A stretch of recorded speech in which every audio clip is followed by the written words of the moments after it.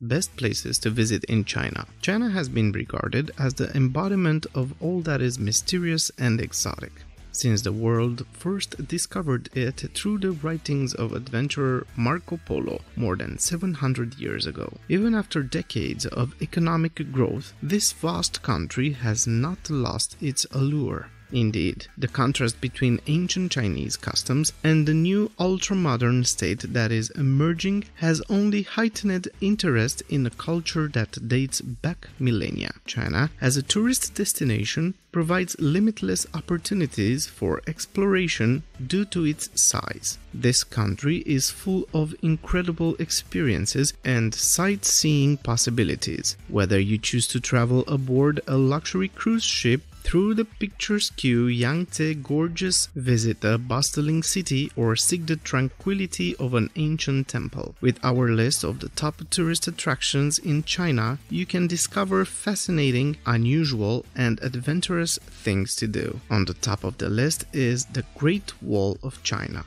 It is situated in China's Huairou district. The magnificent Great Wall of China stretches more than 6,000 kilometers from the fortress of Shanhaiguan in the east to Jiayuguan in the west, passing through Hebei, Tianjin, Beijing, where the best preserved sections of the wall can be visited, Inner Mongolia, Ningxia, and Ganzhou. The most visited section of the wall today is near Badaling Pass, northwest of Beijing, which is easily accessible by public transportation or organized tours. Other restored sections worth seeing are near Gubeiku, 130 kilometers from Beijing, and Mutianyu, 70 kilometers northwest of Beijing. The second position is the Forbidden City and the Imperial Palace, Beijing. The Forbidden City, or Jiangtiang, also known as the Imperial Palace, is China's largest and most important building and is a must-see for anyone visiting the country. Much of the complex seen today was built between 1406 and 1420 during the Yuan dynasty that ruled between 1271 and 1368.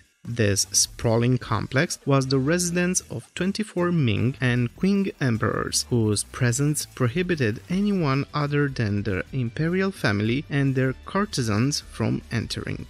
This massive complex, covering 720,000 square meters and protected by a 10-meter high wall with watchtowers and a wide moat, consists of ceremonial and administrative areas as well as the emperor's private residence. Highlights include the 5 white marble Golden River bridges, the 35-meter tall Hall of Supreme Harmony, which houses the imperial throne, and the exquisite Emperor's Banquet Hall, the Hall of Preserving Harmony, and the Palace Museum, which houses a large collection of art and artifacts from the Ming and Qing dynasties. English language museum tours are available. Other notable attractions in the Imperial Palace's vicinity include Tiananmen Square and the Temple of Heaven, one of the country's most important religious sites dating back to the 15th century. The third place on the list is the Terracotta Army, Xi'an. In the 1970s, farmers digging well on the outskirts of Xi'an discovered what would become China's most important archaeological find, the Terracotta Army. The find, which was spread across 3 large underground pits and built to guard the tomb of the first emperor, included over 8,000 life-size warriors, 520 horses, and more than 100 chariots, as well as numerous other non-military characters dating from around 280 BC. Although some of were severely damaged by time, many of the unhurted statues have been painstakingly resembled and stand as a testament to the emperor's and the afterlife's importance. The site, which is a part of Emperor Qin Shi Huang Mausoleum Side Park, is one of China's most important tourist destinations, offering the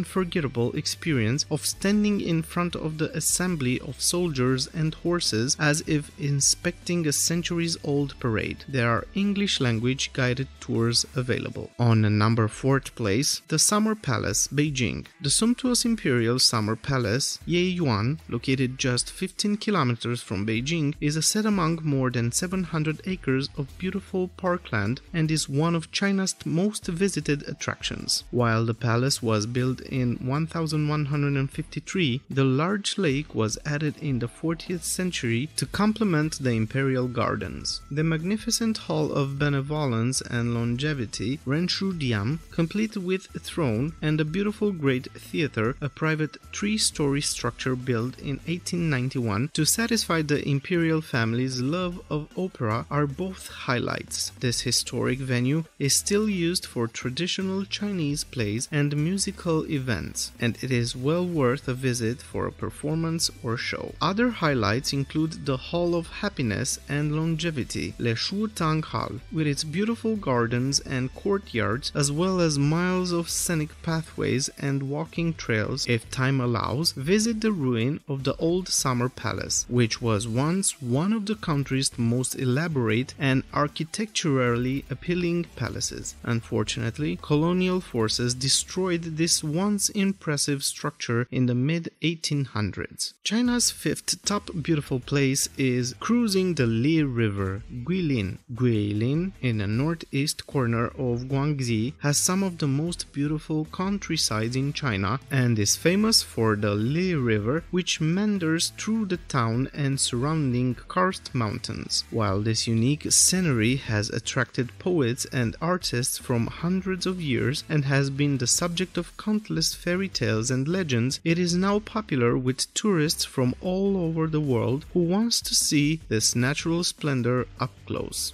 A cruise down the Li River is the best way to experience the area. The most popular section is from Guilin to Yangshuo, where the river meanders peacefully through 80 kilometers of spectacular rock formations and caves with romantic names like the Mount of Unique Beauty, Elephant Trunk Hill, and Reed Flute Cave. Trips can last anywhere from a few hours to several days, depending on the type of the boat used, from a tourist cruise ship to small bamboo ponds. The 6th position is held by Gengdu Research Base of Giant Panda Breeding, Sichuan. A trip to China would be incomplete without at least one panda encounter. While many fine specimens of these fascinating creatures can be found in the country's top zoos, the best place to see them in their natural habitat is at the excellent research base of Giant Panda Breeding in Chengdu, located in the province of Sichuan. You'll be able to observe up to 80 pandas going about their daily activities, from foraging to playing in the facility's large park-like setting. Aside from seeing these magnificent animals up close, you'll learn a lot about them from the many permanent exhibits and displays detailing ongoing conservation efforts to ensure their future. Visit the pandas during the morning feeding session if at all feasible. This is the time of the day when they are most active. Even better, sign up for one of the one-of-a-kind experiential volunteer programs